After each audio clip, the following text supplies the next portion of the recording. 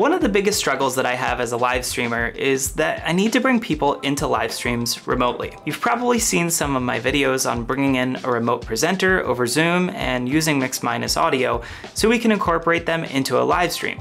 But there's one secret weapon that I've also been using in the background for the past 3 years that allows me to record high quality videos of presenters or interviews remotely without the concern for internet dropouts or random glitches in the recording. Now, full transparency, this is a sponsored video. However, I would not choose to create a video for a company like this if I wasn't using their tool and if I didn't really love it. I recommend it to all of my friends and colleagues for virtual recordings, and yes, it's way better than Zoom. You'll see why in just a moment. The coolest part about this tool that I'm going to share with you is that it could record in 4K if you send your remote guest the right camera, and it can record individual video feeds for multiple guests. That means I could have a full panel discussion between 4, 5, or even 6 people, and each one is recorded individually. Then I can edit the footage later, so if someone sneezes while a different person is talking, I don't run into the same issues that I would in a Zoom recording where everything is mixed down into one single audio file. Did I mention if you don't want to take all of the time to do the editing, they have a magic editor to save you the trouble?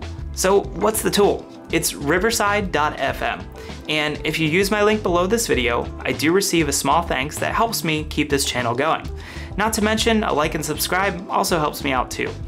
It's also important to mention that Riverside has helped me beyond just live streams and has allowed me to land entire projects for clients where I can remotely record their interviews and create content for them. Truthfully, it's opened up a new path for my business where I can sit comfortably at home or in my office and record people on the other side of the globe.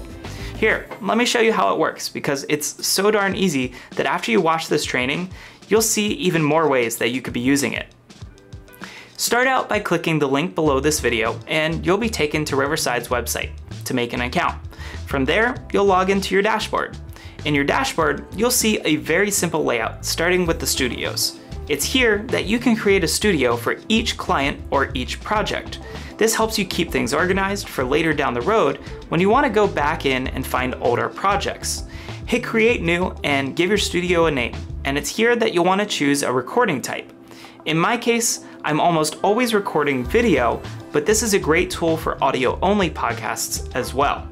Once you've set up your studio, you can either enter the studio right away if you are recording right then and there, or you can continue with the setup. I'll continue with the setup for now, and it's here that you can schedule the studio to be used for recording at a certain day and time, which I like because you can invite participants to the studio and they'll automatically receive emails instructing them on what to do. Next, you can invite your participants. There's 4 main roles to consider in the studio. There's the host, which can be recorded and manages each session. They're the only role that starts and stops the recording. If I'm hosting a session and I don't want myself recorded, I can simply turn off my camera and mic once I'm in the studio. Next, there's the guests who are recorded, can share screens, and can adjust their own audio and video settings. Then we have producers who are not recorded but can be seen and heard by the other guests. And lastly, audience members can watch the whole thing and talk in the chat window, but they won't be included in the recording. What I like about Riverside is you don't have to remember all of this because it's right there on the page. And there's plenty of learn more buttons to make sure that you're choosing the right options. Finally, we'll hit Create Show, and from here, you can enter your studio. As you enter the studio, you'll be asked to check your camera settings and audio settings before joining.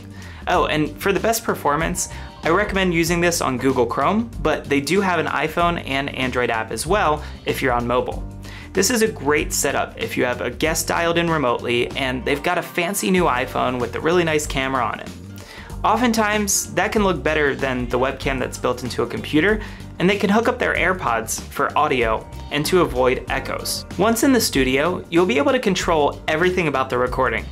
In the sidebar, you can name your recording, adjust audio settings for each guest, and even turn down someone's mic if they're coming in hot. A unique feature that I like is each user will have a drop-down menu where you can see what microphone and camera they're using, so if you need to troubleshoot, you can help your guests determine if their settings are set properly. There's a chat room in the sidebar and even a media section if you want to add a clap or a laugh track, and when you're ready to record, simply press the record button at the bottom of the screen. The studio will begin recording and you'll see a 5-second countdown timer before beginning. Once it starts to record, you'll see the people section in the right sidebar, and it tracks how much of their data is uploaded during the recording. For anyone on a weaker internet connection, you can stop the recording and keep them in the studio room until the recording is finished, so it doesn't have to be done uploading when you stop the record. You just have to make sure that they don't close out of the window until it hits 100%. Once the recording is complete, you can end your session and download the individual video tracks for each person that was in the studio. So where can this be used? It goes far beyond just a live stream, but I would say my first use case has been to record presenters and speakers remotely who are not able to attend an event live and in person. We've used these recordings to fill intermissions in a live stream with panel discussions, or even to record someone's PowerPoint slides with their presentations side by side. That's the beauty of Riverside, is it will record their screen and their camera as isolated video files. They store the recordings online, so you could even provide your account to a client to record their own content, and then you can access the downloads later.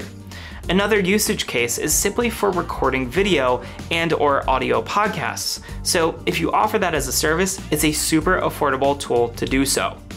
Now that you've seen how Riverside works, I want to reiterate that I've been using it for the past 3 years, and I wouldn't choose to recommend a tool on my YouTube channel if it wasn't something that I use all the time and recommend to others.